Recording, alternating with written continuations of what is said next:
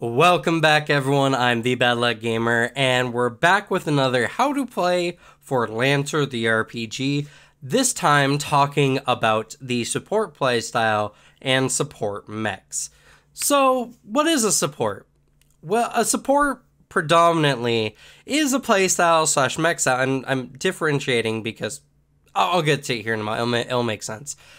That focuses predominantly in enhancing the performance of their allies by providing a variety of buffs, whether it's movement or removing conditions, even being able to heal other mechs.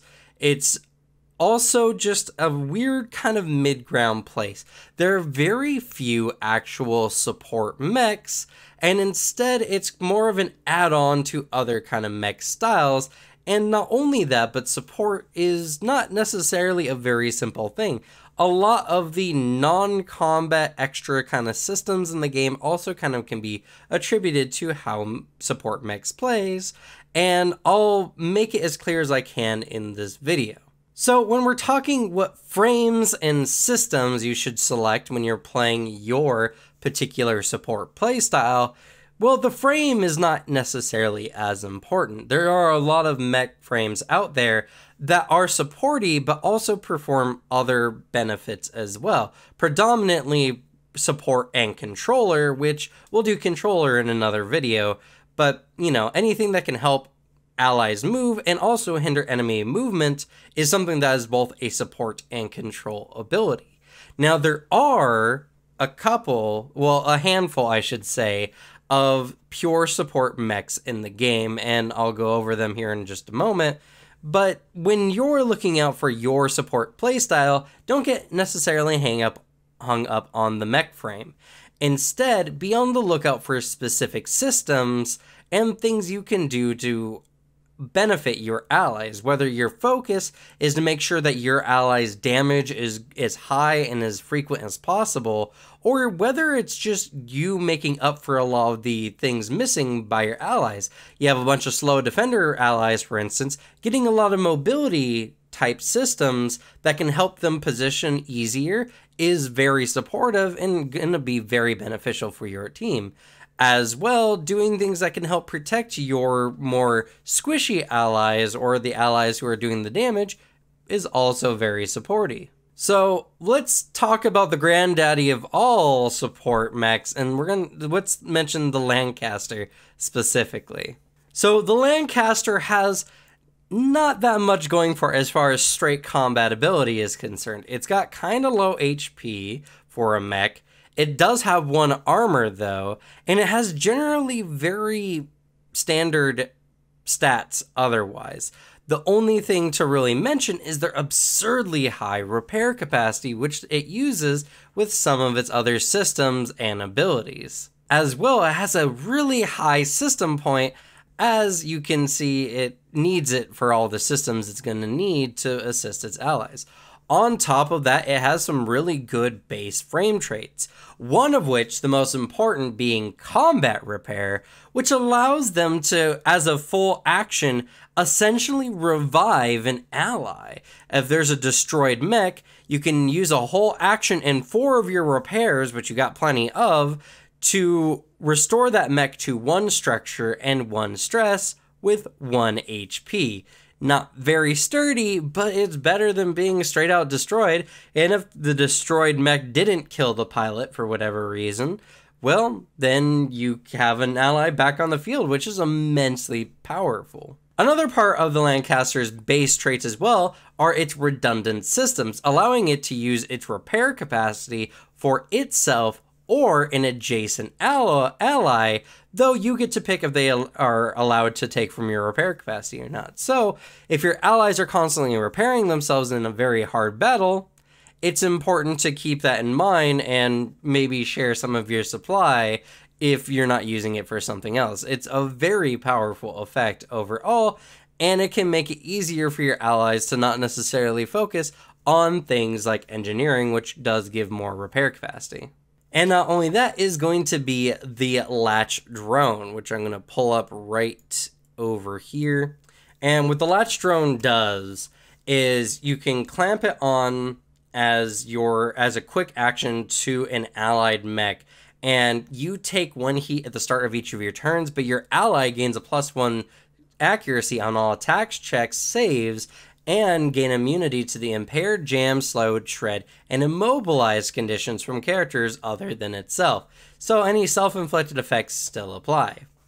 This is a very powerful effect, but on top of this, you also get the Latch Drone Launcher, which allows you to strike an ally within range 8, and if you are successful, and of course it's on a base evasion of 8, so you need to at least hit an 8 to make this work, either you or your target may spend 1 repair to restore half of your target, the one you're hitting, target's HP, which is really solid. Granted, you're using a repair for half the HP, but it's sudden. It's a single quick action rather than a full action to do so, and you can expend 1 of your repairs to do this. A very, very powerful effect.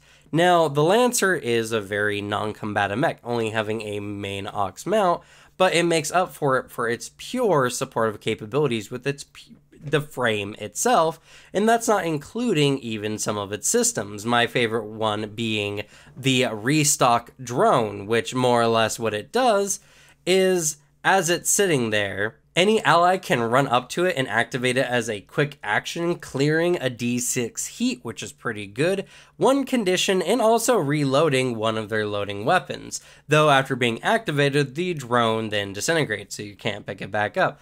A very powerful effect, and if you have a really high engineering, you can have a lot of these just dotted all over the battlefield, and as a quick action deploy, well, that's 2 per turn, giving your allies plenty of opportunity to run around and pick these up, or even giving an enemy a reason to target them using valuable attacks for their side against something that essentially was just going to negate the damage they would deal anyway.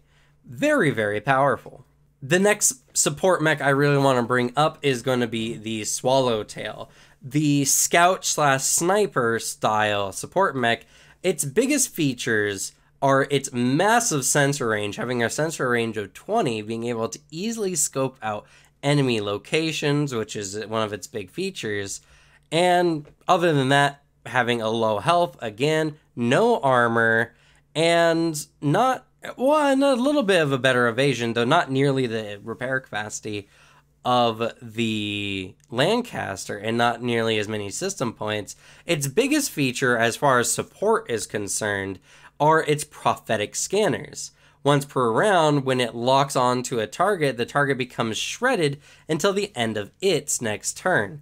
This means that the Swallowtail can spend its turn just using lock-ons on various targets, shredding them, making them, negating any armor they have, and also providing lock-on, which gives allies accuracy when they aim at these targets. Not only that, and I'm going to read it here, its core system, being the Cloud Scout Taxum Swarms, that's a big mouthful, gives it a reaction when activated once per round that when an ally takes damage from another character that's also within line of sight, you roll a d6. On a 4 or higher, it's actually a simulation. Your ally gains resistance to all the damage dealt by the attack, and then may teleport up to 3 spaces, representing where their true location is. On a 3 or less, nothing happens. Your ally doesn't gain a resistance. Well, I shouldn't say nothing happens, but they can instead teleport up to 6 spaces after taking the damage, which is pretty cool, though a little weird, honestly, when you try to look at it. It's a very powerful frame.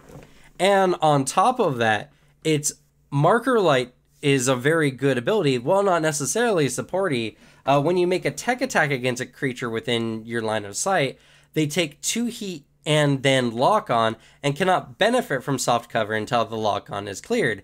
Additionally, once before the start of your turn, when an allied character hits your target, you may declare a reaction that they've hit the weak spot, and if it wasn't already, the attack becomes a critical.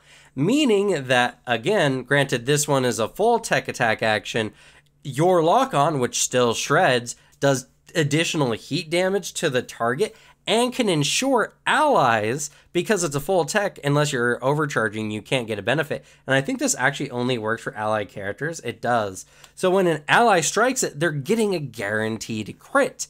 An incredibly powerful effect, And I hope now I've really demonstrated what exactly support mechs are for. The Lancaster being a big repair mech, kind of being the healer of mechs, having a lot of good abilities to aid other mechs on the battlefield, and the Swallowtail setting up a lot of damage, having really good abilities to lock on, shred targets, and of course help negate damage as well. On top of that, there are a couple of other frames, more specifically the Kid and the Swallowtail Ranger variant, which I'm not going to go into all in this, or this will make it a super long video, but in their licenses, they do have some really good abilities. Starting off with the Kid, we're going to talk about PebCac.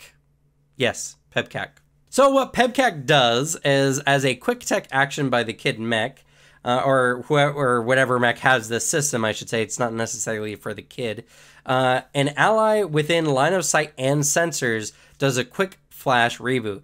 This can stop NHP cascades, which is really good. If you're in NHP cascades, you lose complete control and it starts doing just whatever, trying to kill the pilot, what have you. Really good to be able to stop that. It gives the target immunity to all tech actions, hostile or allied, and other than this particular one, until the end of their next turn.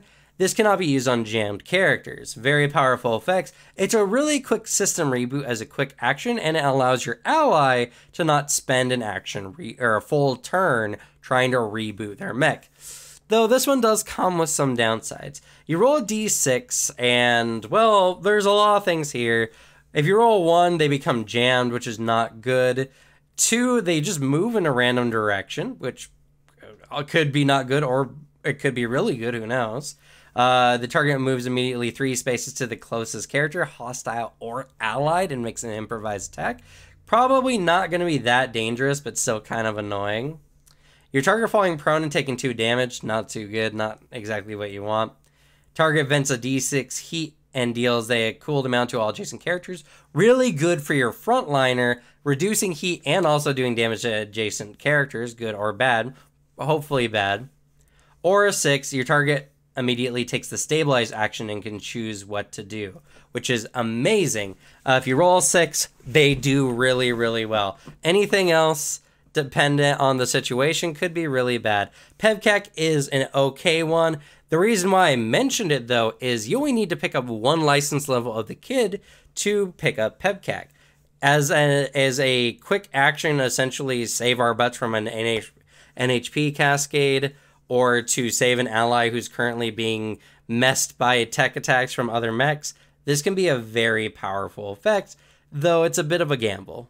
Contrary to the last system, though, if you get 2 license levels in the Kid mech, not only do you get the Kid mech, but you also get the field-approved Brass Ignorant modifications, which I like the translation of, it's great for people in the field, but let's not tell the higher-ups.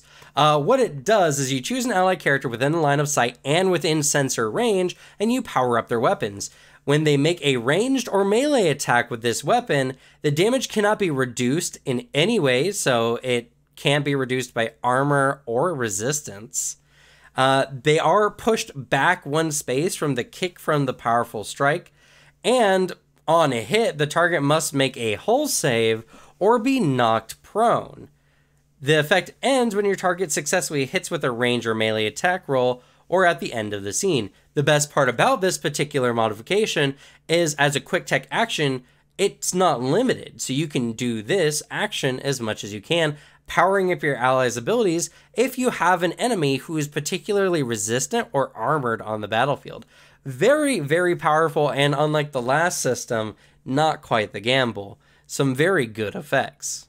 Now, not necessarily from a support mech, but a very good support ability is the Black Witch, which is technically a support and controller mech, but its license level 1 gives you Pharaoh Slash, a very powerful ability that any character within line of sight of range of 8 can be moved 5 spaces in any direction. Now, if they're hostile, they must make an agility save or be pulled 5 spaces in the direction of your choice. This movement does ignore engagement, so you can't use it to provoke Overwatch, unfortunately. But if it's an allied unit, you can use this to move them along in combat. This is perfect for moving your slow defender mechs out where they need to be on the field, or to get allies out of a really bad spot. And since it's only a quick action and is not limited, you can do this as many times as necessary as long as they're within the initial 8 range. Very, very solid.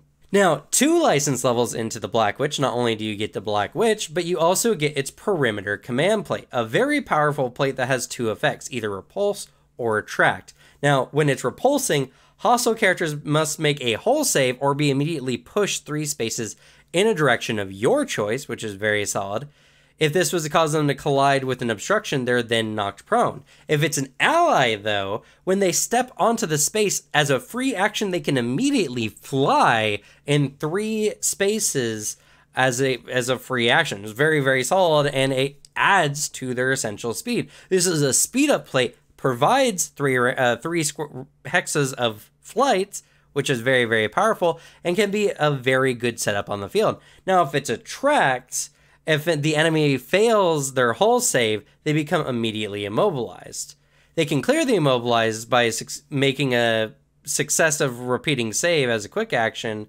It's also cleared if the command plate is destroyed, which is a deployable, which has 20 health, but still very good, very powerful, and you can only have 1 on the field at any one time, but 1 can be enough. It's a very powerful effect, and it makes the Witch a very supporty kind of style of mech, including some of its other more controlling abilities.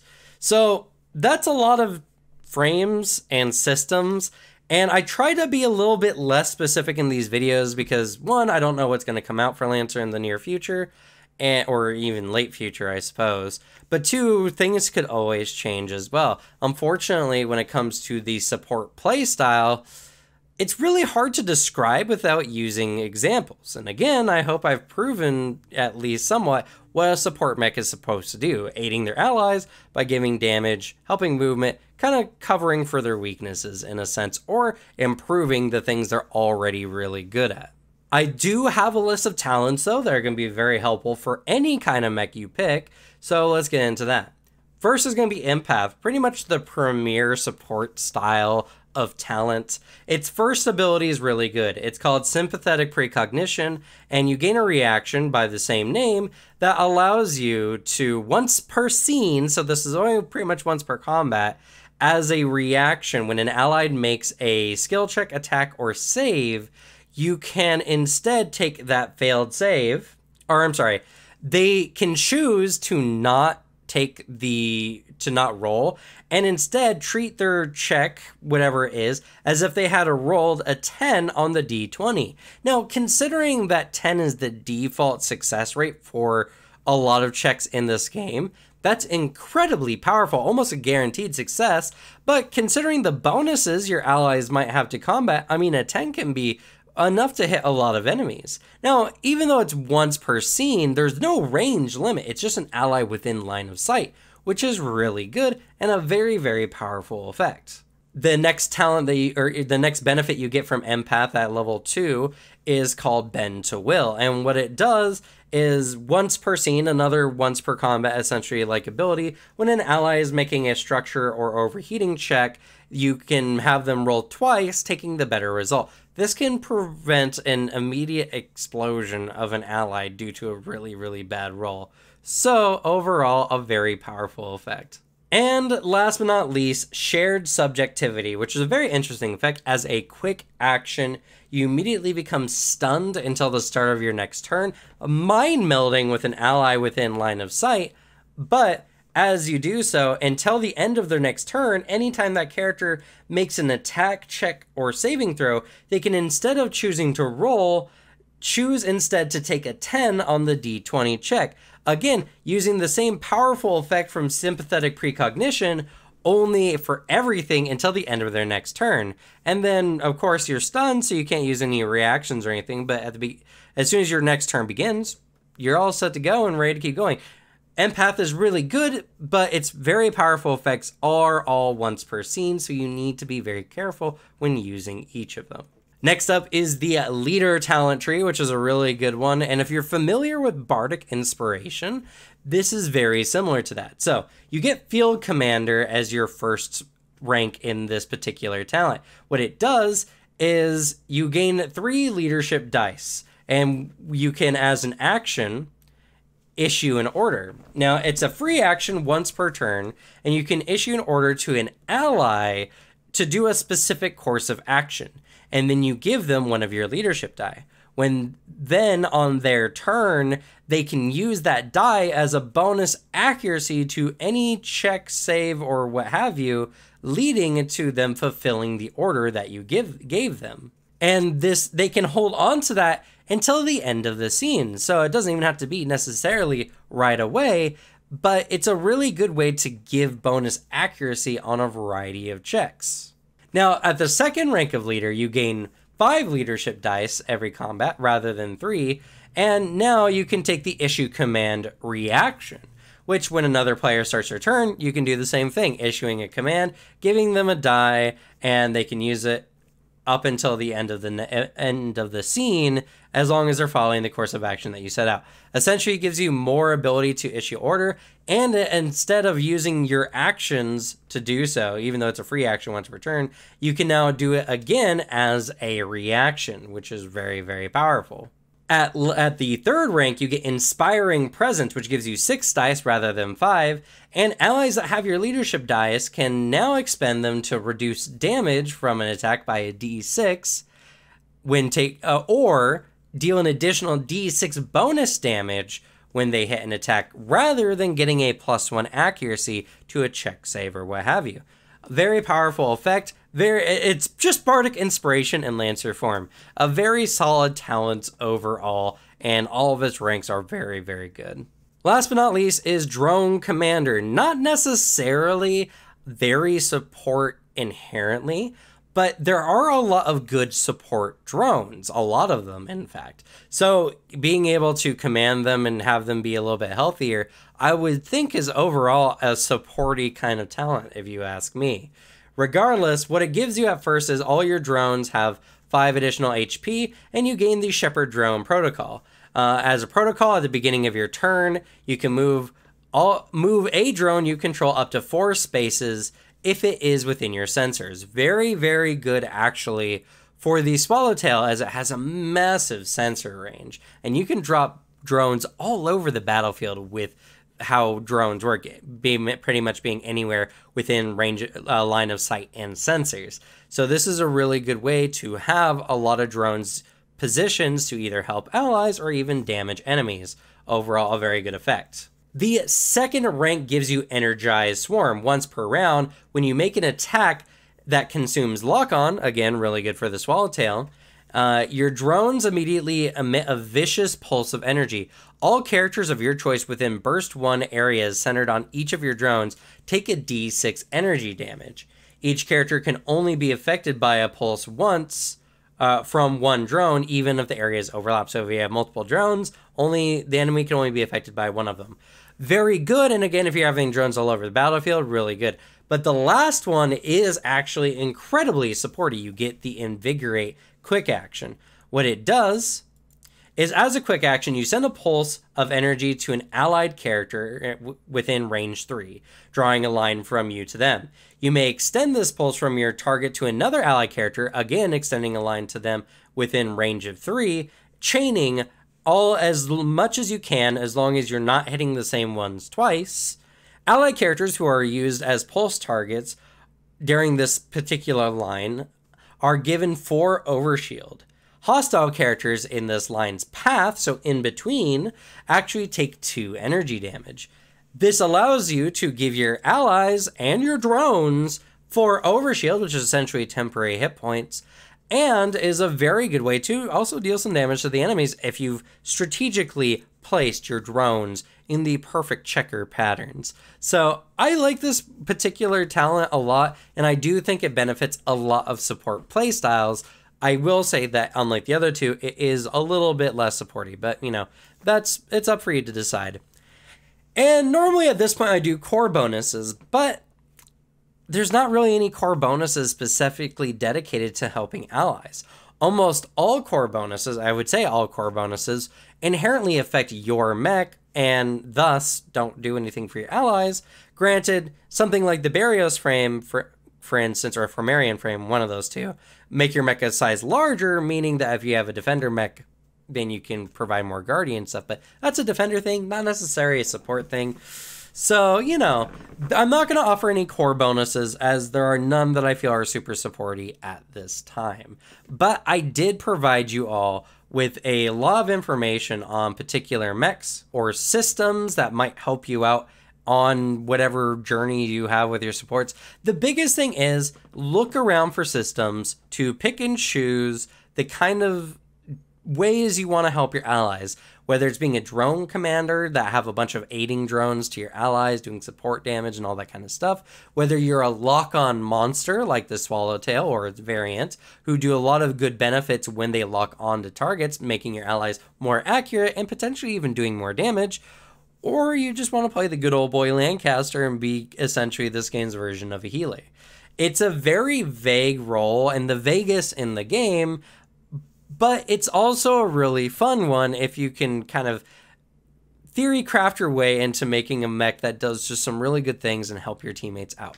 I've seen support benefits used on a lot of other mechs, and if you're fusing support into your current playstyle, whether you're a striker, defender, artillery, or controller, which is the obvious choice, there's a lot of ways you can slip some support benefits in as well. So I hope this cleared out the general idea of what a support mech is. It gave you guys some ideas on how you can play a support mechs, and as well, Lancer videos don't do that well. It's just how it is. There's not a lot of people looking at Lancer content on the internet, and even if they are, my channel is not necessarily the Lancer channel, though I do know a lot of people appreciate these videos. So I'm going to ask you to support the like button down here in the bottom to, you know, support me and the channel doing, you know, what supports do best, and as well to share these videos with anyone you find anywhere on your choice of medium, whether that's on Twitter, Reddit, or what have you. If you have someone who's interested in the game and looking forward to playing Lancer or needs just a little bit of help,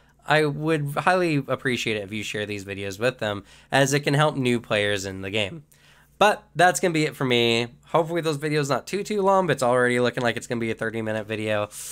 It was a harder one to explain. What can I say? And I also just like to talk a lot. Anyway, thank you all so much for watching. Good luck with your games. Leave the bad luck to me. And I'll see you all next time. Bye.